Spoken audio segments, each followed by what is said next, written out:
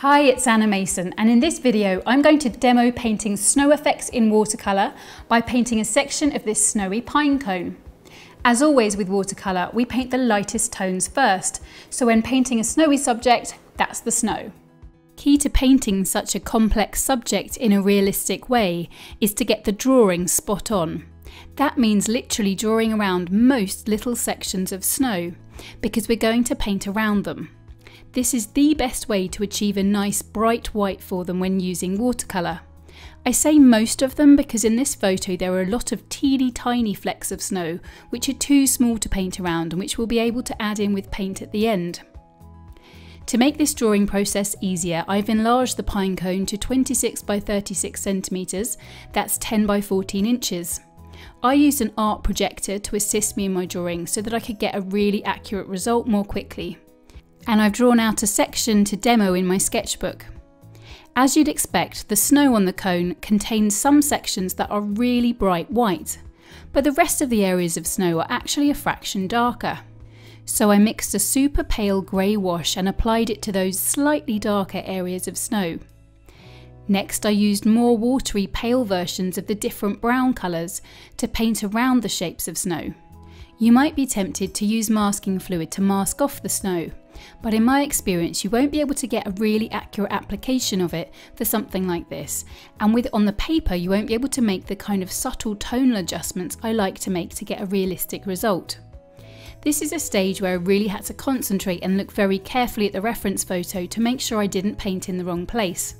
It wouldn't matter if a few bits of snow got painted over, but when we're looking for a realistic result we need to make sure that we're as accurate as we can be. I had to use a small brush for this so that I could mark out the little shapes of snow too. I then used a slightly darker grey mix to work into the grey areas of the cone and the darker shadow areas of snow. It was now easier to make sense of the drawing, but the darks and mid-tones needed a lot of darkening. So next it was time to be brave and mix up a really thick black-brown mix that was a match to the very darkest colours within the cone, adding plenty of texture to the edges that would need to transition into lighter colours by stippling with my brush. And again I painted around the more prominent little bits of snow. With this dry I created thicker, darker mixes of the browns and greys I'd mapped out before and applied another layer to these areas, creating plenty of texture as I went.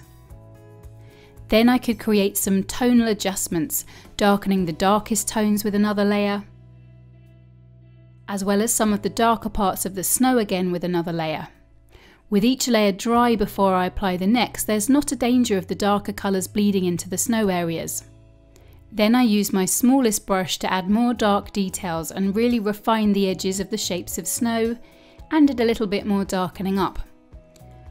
Only when I was happy that the cone was dark enough overall did I use some thick white gouache paint and my tiny brush to add in a few more flecks of snow, the smaller ones that had been too fiddly to try and paint around. They don't come up as light as if I'd left them as paper, but it's fine for these smallest of shapes.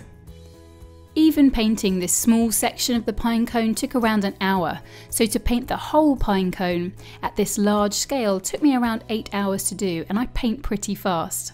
But I think it's worth it because adding snow effects really does create a very Christmassy seasonal look, perfect if you're planning to paint your own Christmas card. I hope this has shown you that by working around the snow as you build up your subject, you can really achieve realistic snow results when using watercolour.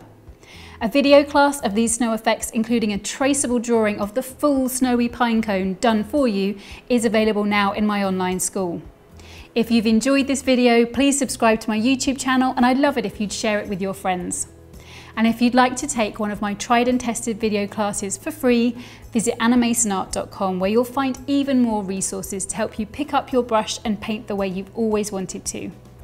But remember, you won't improve your painting unless you make the time to actually paint. So be sure to schedule in some me time this week and paint something you love. Thanks for watching, and I'll see you soon with another tip for creating watercolours with wow.